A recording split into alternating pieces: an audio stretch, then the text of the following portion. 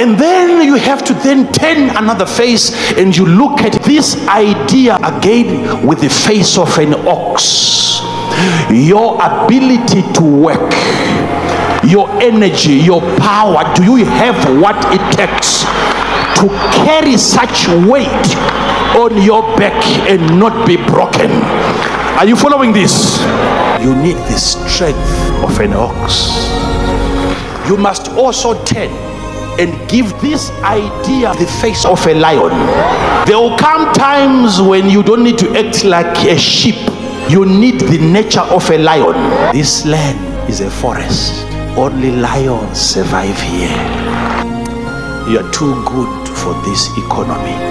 You need the strength of an ox, the aggression of a lion.